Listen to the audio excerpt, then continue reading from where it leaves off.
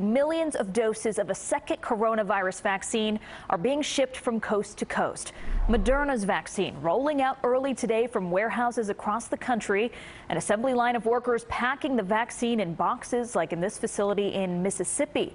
Those trucks then getting a police escort to airports. This is a FedEx truck rolling to the Memphis airport and then loading the precious cargo onto jets, which will carry the shots to more than 3,200 locations across the country, giving the battle against COVID a second shot in the arm. News 4's Ida Siegal starts us off live at a nursing home in the Bronx, which will be among the first to begin vaccinations tomorrow. Ida.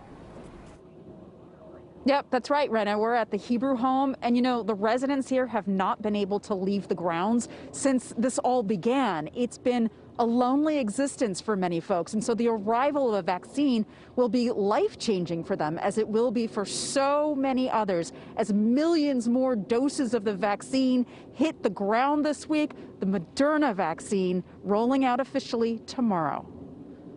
Shipments have gone out for another round of COVID-19 vaccinations. This time, the company is Moderna, and yet again, the first in line to receive it will be healthcare workers and nursing home patients. Moderna vaccine can be shipped and stored at standard freezer temperatures and is packed in containers of 100 doses each. This allows jurisdictions the flexibility to support hard-to-reach, small, and more rural areas. This is a state's decision. Between Moderna and Pfizer, they have allocated more than 7.9 million doses of the vaccine. One of the first nursing homes to receive the COVID-19 vaccine is the Hebrew home at Riverdale, who, like many nursing homes, saw their share of COVID deaths last spring. The worst parts of the spring, we're thinking that we didn't know when this was going to ever end. And tomorrow we start ending the coronavirus.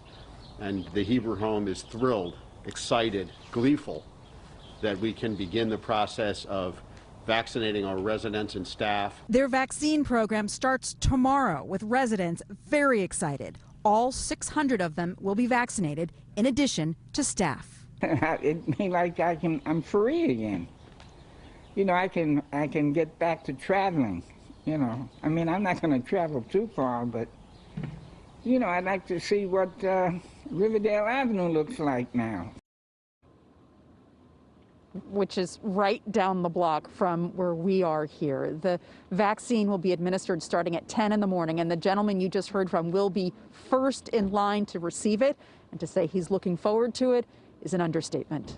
Reporting live from Riverdale, Ida Siegal, News 4, New York. Yeah, that's so great to see. Thank you so much, Ida.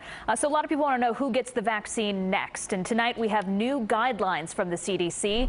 The agency today recommend that all people ages 75 and older, regardless of any pre-existing conditions, get the vaccine next, along with frontline essential workers like firefighters and police officers. The CDC says the move would protect the most vulnerable population from dying from COVID. New York, New Jersey, and Connecticut all have frontline workers ahead of people 75 and older. And this is why the CDC says it's paramount to vaccinate older people earlier. This is new data from the White House Coronavirus Task Force. It reveals that 1 out of every 10 Americans 70 and older who get infected with the virus die. And that's why health officials are urging people over 65 to stay home this holiday season. But Americans are on the move tonight, 5 days before Christmas. AAA says more than 80 million Americans plan to travel. And tonight, fears are growing about the new COVID strain found in the UK and whether travelers will bring it here. News 4's Anjali Hemphill is live at Newark Airport with more on that. Anjali. Well, Rana, after Thanksgiving travel caused spikes, health officials are worried about Christmas, especially now that the coronavirus may be mutating in Europe. Long lines for COVID testing outside Bellevue Hospital in Manhattan Sunday as people try to make sure they're healthy for the holidays. It's been a little crazy working in the schools with cases rising, so we're just trying to take care of ourselves and make sure our kids and colleagues are safe. But coronavirus cases are up as health officials saw several spikes around the country after Thanksgiving travel.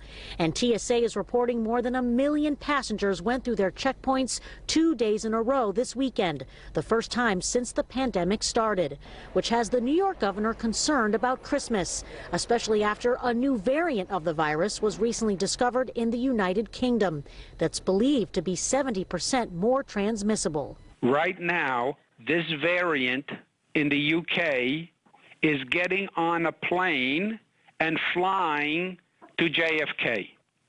Right now, today. 120 countries require a test. We don't.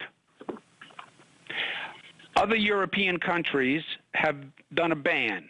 We haven't. Just last week, a United Airlines pilot program ended that offered rapid COVID testing on flights to London from Newark, as Governor Cuomo now calling to ban all travel from the country, on top of federal restrictions that have been in place since March. We have about 6 flights a day coming in from the UK, and we have done absolutely nothing.